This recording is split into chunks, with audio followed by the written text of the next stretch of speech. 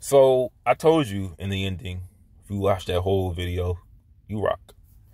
My dad, so when I went over to my dad's house to get my gifts, I just noticed this time he had a lot of stuff in like the basement. There were just things there that I don't remember being there. Because our beds were gone. So I think we slept downstairs on the couch. But a lot of his stuff was gone. A lot of our stuff was gone. The basketball court was gone. Our beds were gone.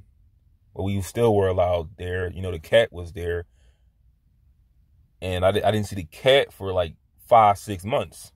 So there were things during the Christmas. There were just things that were there that didn't look like things my dad would have a use for. And I just asked him, like, Dad, like I remember it was like this, you know, the M&Ms, the little mascot for M&Ms. I remember it was like a little blow up balloon doll. And I just asked him, like, Dad, is this yours? And he just said, yeah. And he kind of just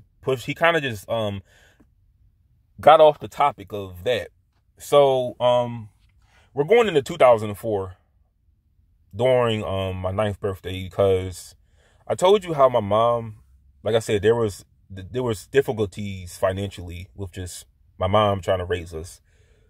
There were times when, I'm not like throwing her under the bus, but we didn't have like cable when she couldn't like pay the bill because, like I said, it's not easy raising 2 kids when you have like a certain income level that doesn't exceed like raising 2 kids. Like when it doesn't exceed past, I don't know, maybe 40,000, it's hard raising 2 kids, like putting food on the table, making sure they got, you know, fresh clothes and all that stuff. So my dad wasn't on child support. My mom just required him to pay for our tuition. But shows that were beginning to that I love that year were like Drake and Josh. So I didn't see the premiere of Drake and Josh because I didn't have cable. We didn't have cable. So our PlayStation 2 was like our cable because we didn't have cable. If we watched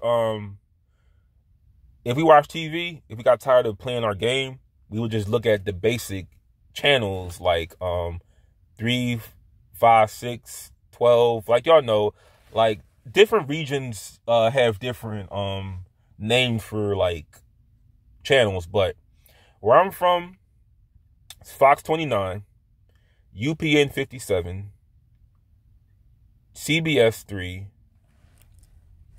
6 ABC, NBC 10 News.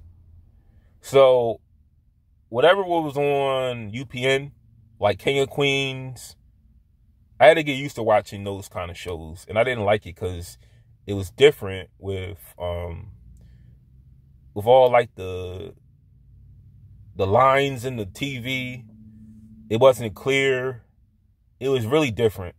Now I wouldn't have a problem watching TV like that, but that's how TV is when you don't have cable. So, you know, we went a few times without cable. And, you know, we would just resort to playing card games, playing PlayStation. We were like best friends at the time, man. And there was no cat, so because they didn't allow cats in our apartment building. I don't know if they allowed pets. Well, not that they didn't allow pets. I think it was more money if you had a pet. But if we could have had like more pets, if we could have brung our cat, maybe that would have made things a little better. I don't know. But when I told you how my dad had things that I noticed that didn't look like they belonged to him, I go back to his house, this time with the PlayStation. And he has a surprise for us. So I'm 9. It's my 9th birthday weekend. And my brother, his 10, he's going on 11. He tells us that I have something for you guys to know. I have somebody staying at our house. And I'm at 9. I don't really think much of it. He tells us that I have someone I'm not going to say her name, but the woman that he's with now, that's who I meet for the first time. And I meet her daughter, and that is the beginning of, I guess you can call, uncomfortable living. So when we first meet her, this is 2004. So for my birthday, I received Grand Theft Auto Vice City. That was the game I got for my 9th birthday. That was the second game for our PS2. And over time, we get more games that I forget.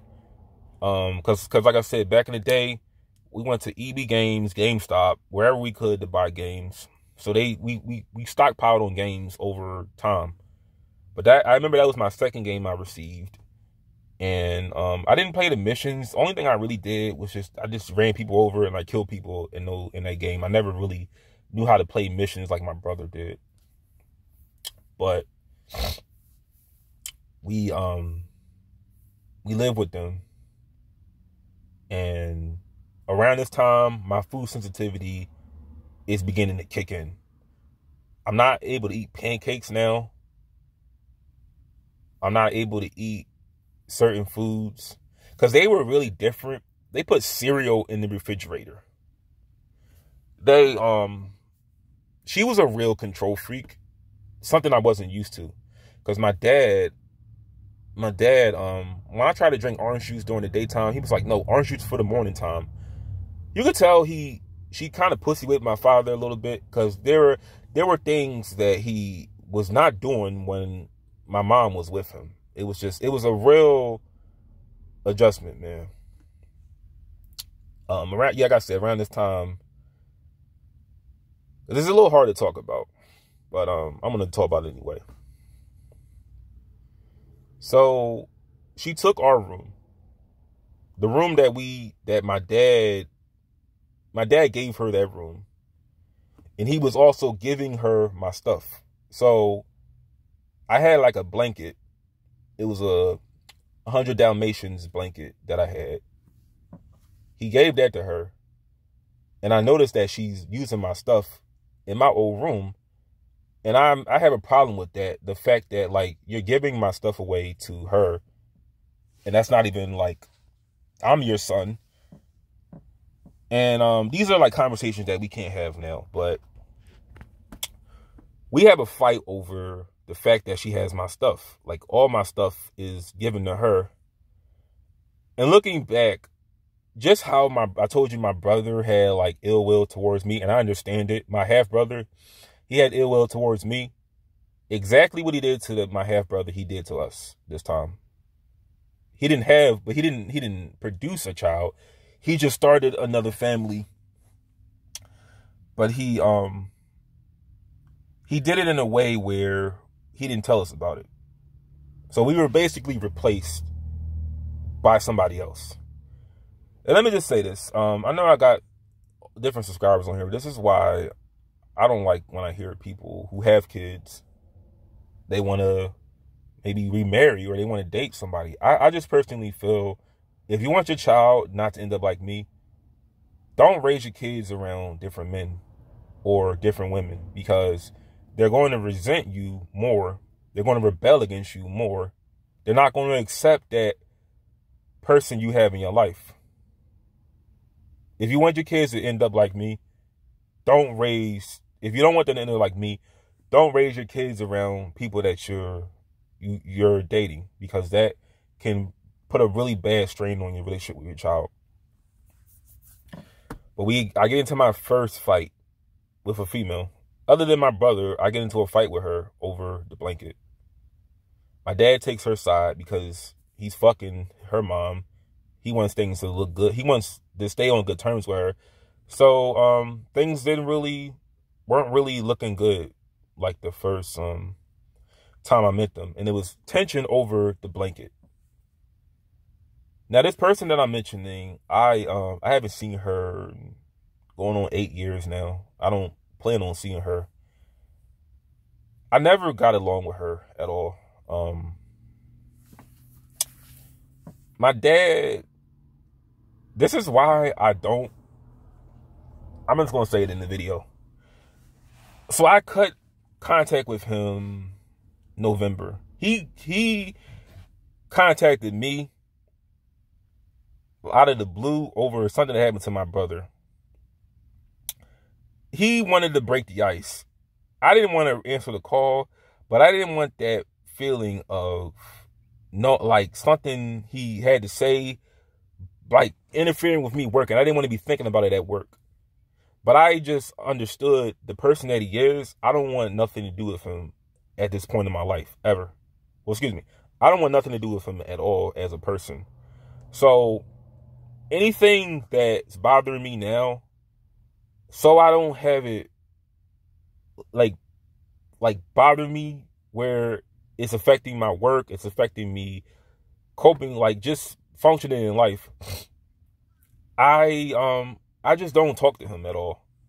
And I'm confident in just taking things to the grave, as in when he dies, I'll feel better knowing I don't got to deal with the fact that he's alive anymore. And I really mean that. I don't have any, I won't shed a tear when he dies, because I shed those tears years ago. I got that pain out years ago. That's how much of a person, that's how much I don't care for him as a person. As in, a lot of the pain that I had came from being under his watch, being around his family, being around his girlfriend's family. That came from him. And knowing the source of my pain, I'll feel better when he's dead, when he's under the ground. I could finally move on. I could physically move on from then on. But I don't have any interest in talking to him, building a relationship with him. And it's hard to not think about him when I'm reminded so much of just past trauma. Because like I said, all of my past trauma has been a result of his parenting or being associated with him, his family, or his girlfriend's family. A lot of my trauma comes from that. Now, my mom is not necessarily, I'm not saying everything was perfect with her, because there are times when I do hold a little grudges against my mom with some of the things she's done too. But I applaud her more for not having another man live with us, and something could have happened to me. Like, I could have been, if she wouldn't have had another man live in the house, just thinking about it. But let's say she got desperate where she couldn't really support both of us and she needed like somebody else helping us. Imagine another man living under our house. You know, he could have molested me and my brother. He could have done something to us. He could have hurt us. He could have had children. They could have did something to me. So I applaud her more for not having that around us. But I'm just gonna say it in this video. It was like I said, there were times I never got along with her. She would say things like, "You don't live here no more." This is when I noticed that I wasn't like the same as other people. You know, she would say how I needed help and how I was stupid, how I was crazy. I never got along with her at all. And I questioned my dad's loyalty. Like, why would you have this kind of person in my house, living in my house? And like I said, he always took their side because he wanted to stay on good terms with her mom. And that's when I questioned his loyalty as a father. Like, is your kids more important than somebody that you're screwing? Obviously, she meant more than I did. And this is when I'm just not really I'm not really comfortable going around there, honestly. Because I didn't have a problem with his girlfriend at the time. It was really her daughter I didn't like. We were always arguing. We were always fighting. My brother got along. But I just looking back, it's very selfish. I know some of my subscribers may hear this, but I'm just going to say it. I find it very selfish, just based on how I turned out.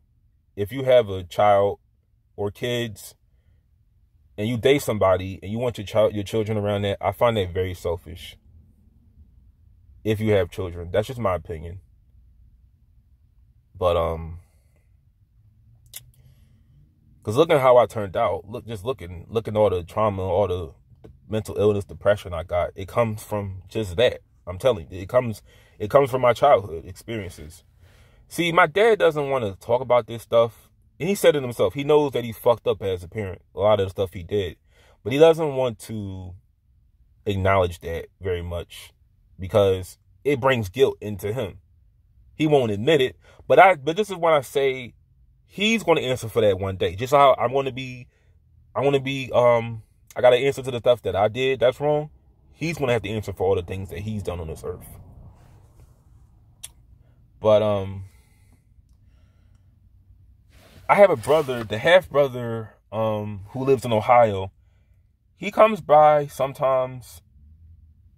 Our relationship is not as close as it once was. Since my mom is not in the picture, we don't really get along like that. We weren't like really, really cool. I'm beginning to not really care for his family. Because when my mom was not in the picture, I just saw his family in a different light. His sister, my aunt, she was a little bit of a, I'm going to use some Philly slang. So, drawling is a Philly word. It's like equivalent, when New Yorkers say wildin', we say drawling. Cause I don't, like I said, I'm just back. I'm reading again, guys. So I'm not using like big words. But my aunt liked to draw, as in drawing. Drawl is also a verb.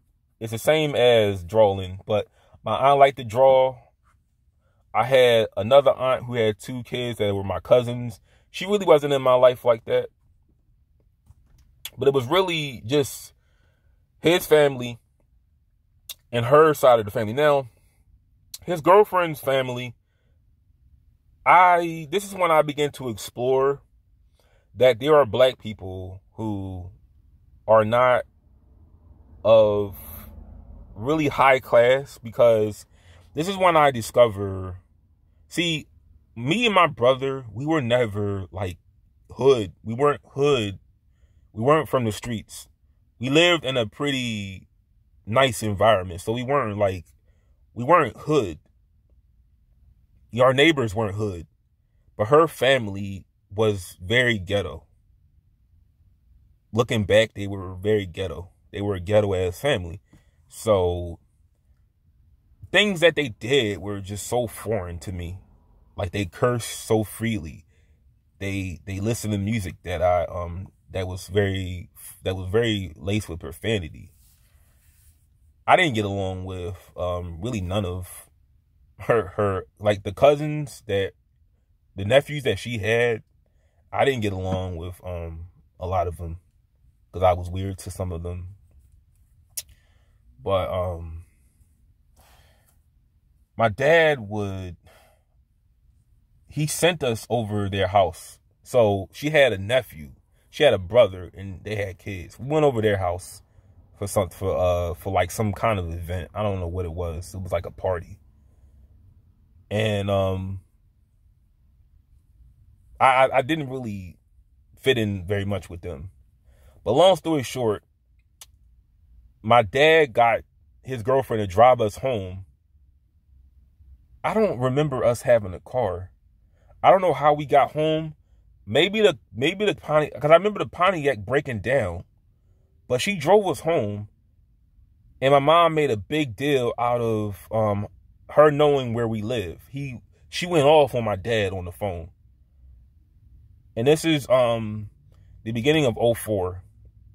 So I told you, food sensitivity was beginning to kick in. Oh yeah, I felt sensitivities to like milk now. And my cat, who was once my best friend, every time I would come upstairs, he would like jump on me. He would kind of attack me as I would come upstairs. maybe because he felt like I abandoned him. I don't know, but he would attack me now. And that eventually stopped, but the neighborhood was so different. Like I said, all of our friends that lived on the block that we were cool with, they were gone. Poppy, the Hispanic family, they were gone. His family, his relatives that we hang out with, they were gone. And I would sporadically go back and forth. I would alter from my dad's house to my mom's house. So sometimes I would definitely be there on the weekends, but I would mostly stay at my mom's house. But weekends were like my dad's. And just thinking about school now, it was pretty obvious now I wasn't a good student because I was getting like bad grades because I didn't understand the concept of school. I didn't understand how to read a book. All I would really do is recite what I would hear. But I was not applying anything I learned to my life because I didn't know how my brain worked. I didn't know that lights should be off when I read or what I should, because I was not eating breakfast because food made me go to the bathroom, and I never went to the bathroom. Like, I never took a shit at school because I was embarrassed. So I never wanted to eat when I was at school. I would hold that in a whole day. So I don't know what kind of effect that would have on me. But I didn't eat breakfast. All I would eat was basically lunch. And I had no problem starving myself the whole day. It was nothing to me. So no breakfast, just lunch. And whatever I would eat during for dinner, that was my food. So I ate 2 meals a day. Didn't understand the concept of homework, anything. So I wasn't like want to repeat the grade, but I was not a good student at all. And sometimes my mom, she would one time she literally she grabbed me out of bed and she would hit me because I wasn't doing good in school. And it's like, I don't know what it was I could have did any better because nobody was really teaching me anything. But I will say it. My mom would hit me sometimes, like during this was even during like when they were together. She would put her hands on me like during homework and like during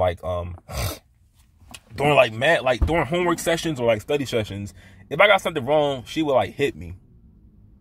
And this is what I'm talking about when I say this is why I turned out the way I do. Because like when I think about this kind of stuff, it's wrong now. Some of the stuff that she did, some things that my dad did, it's fucked up. And this is the result of how I turned out. This is why I feel the way about black women. This is the way I feel about black people. This is why I feel the way I do about just people. And I do hold grudges between them. Now, I'll text my mom, sporadically. But I told you, I'm a grown-ass man. I don't need nobody to wipe my ass for me. So I won't feel no kind of way if I just don't talk to her for a week or two. Like it was recently I didn't talk to her for like a whole week, but it doesn't get under my skin because like I said, I do everything for me. But sometimes when I don't talk to her, it's based off of just childhood trauma, things that she did to me. And it's more because I'm not, like I said, it's a lot of things my mom did to me, but I hold her to a little higher I praise her more because she didn't have somebody living with us where something fucked up could have happened. Like I said, I could have got molested, I could have got raped, I could have been abused. If that person had kids, they could have did something to me. But I wasn't a good student. I didn't apply none of the stuff I learned to life. And I thought I was going to repeat the 3rd grade, to be honest. But also around this time, because I did not really, I wasn't getting bullied, but I hung out with like the nerds, like the kids that were obsessed with like drawing. I hung out with those kids, but I wasn't really like a gifted artist myself. But I was really obsessed with learning how to draw, because this kid Anthony, he would like draw comics a lot, and I was obsessed with trying to learn how to like draw like him.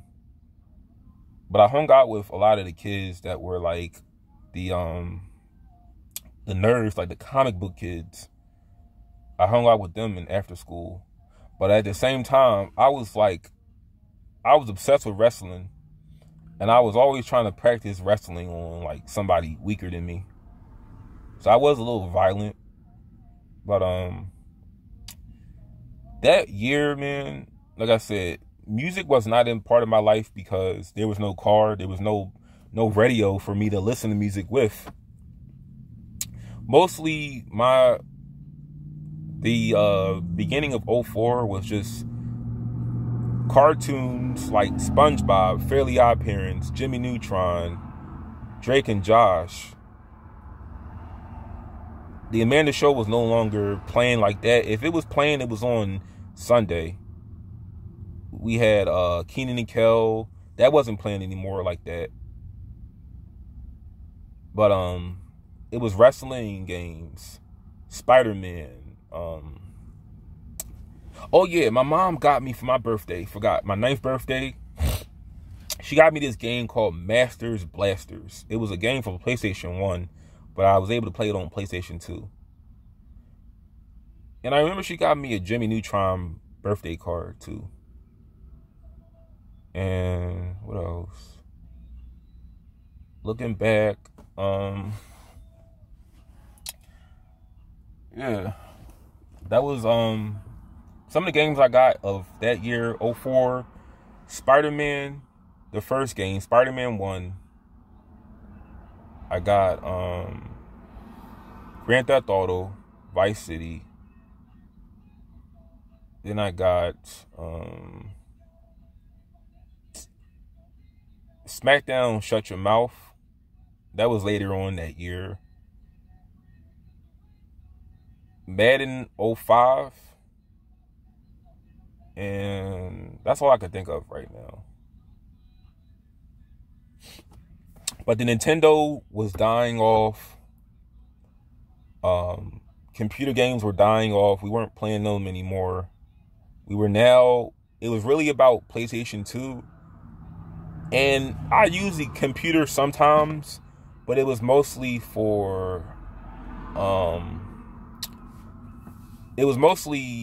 if I did, my dad gave me an AOLkids.com account. I used that for talking with kids my age on AOL.com.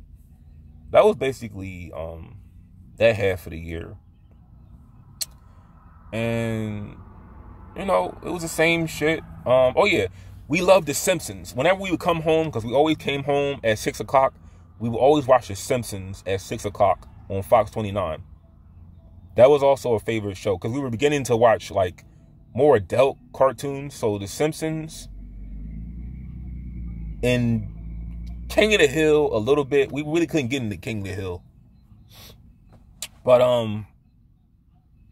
as the year was slowly like coming to an end, my brother was accepted into this gifted program called PFL, Project Forward Leap, where he was going to spend 5 weeks at a camp, and he was going to be away from home. So I had the whole room to myself for like a whole for like a month and some change.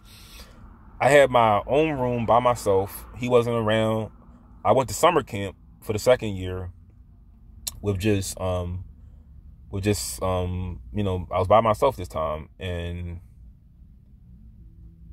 when I went back to summer camp, this girl had a crush on me named Jessica. She really liked me. And it's not that I didn't like girls. It's just that I didn't, I liked certain girls, but I knew they wouldn't give me the time of day. Because there was this, there were like 2 girls that I knew I liked. but I knew they wouldn't like me. Like I said, I was more of a features guy than anything. But my brother was at camp, and I remember like it was yesterday. So we dropped him off at what would be eventually my future high school, like the very street that my future high school was on. That's where we dropped him off. We dropped him off near Filbert Street. Filbert Street is very popular for like buses departing. Like that's a place in Philly where buses are. But we dropped him off there. He went to Project Fort Relief. He went to I know it was Dr. Umar Johnson's college, because there was 2 colleges that he went to: Millersville, Bryn Mawr. He was there 3 times. Millersville University, Bryn Mawr, and it's one more. Bryn Mawr, Millersville, and I forgot the other one. Maybe Dr. Umar went to Millersville. Yeah, Millersville was the first one. It was a college dorm that he was staying at for the camp, and he had an Asian roommate.